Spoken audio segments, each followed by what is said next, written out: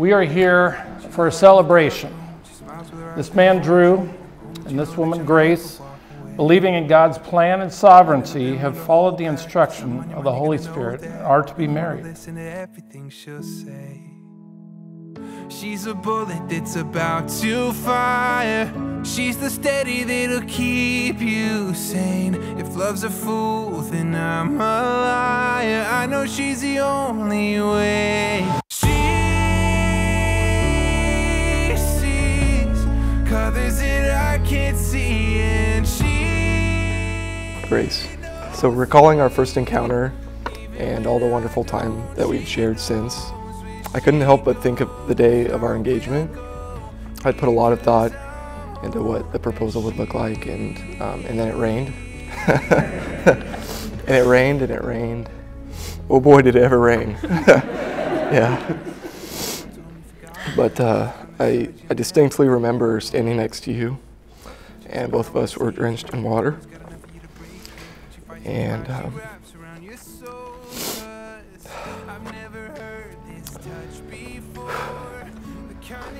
in my heart, your brightness shines through the sky and all the clouds.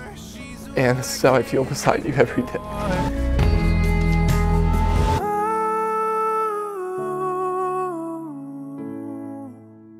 You showed me lovely.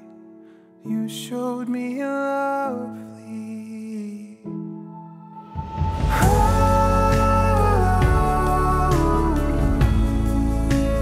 You showed me lovely. You showed me lovely. Drew, it was a little over a year ago when we attended a Sunday service here for the first time together. During the time of communion that day, I ate my piece of dipped bread prematurely, not knowing that the church would be led through it together.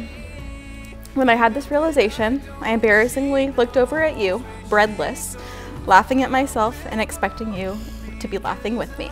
And instead, I was met by your extended hand with a broken piece of your own bread being passed my way. And to you, this was probably no big deal, but to me, this was a glimpse and a simple example of the sacrificial love that you have for not only me, but all the people in your life. Life is so much sweeter with you in it. And I feel so proud to be the one that you will come home to each day.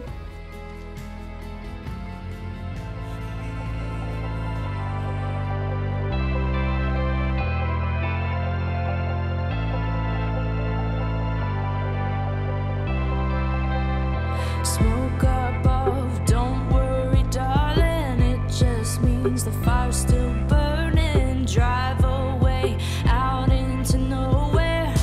Here we go. Ooh, ooh. We're taking off now.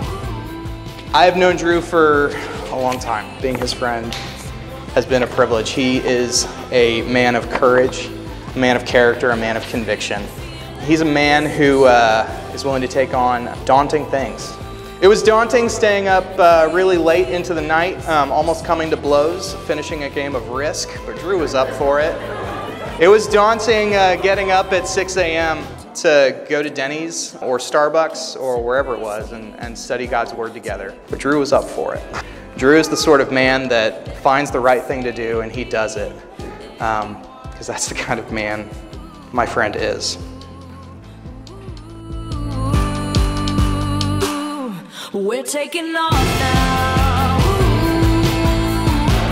Living free and fearless, and we'll never come down. Yeah, we're free and fearless. We're singing. Pretty soon after they started dating, she came to me, we were having dinner, and she said, I'm gonna marry him, Jordan, I'm gonna marry him. And so today, as we stand here today, when you are getting married amongst all your family and friends, I just hope you feel surrounded by love and comfort and support. And I hope that you take that support and comfort and love with you guys and create a beautiful life together.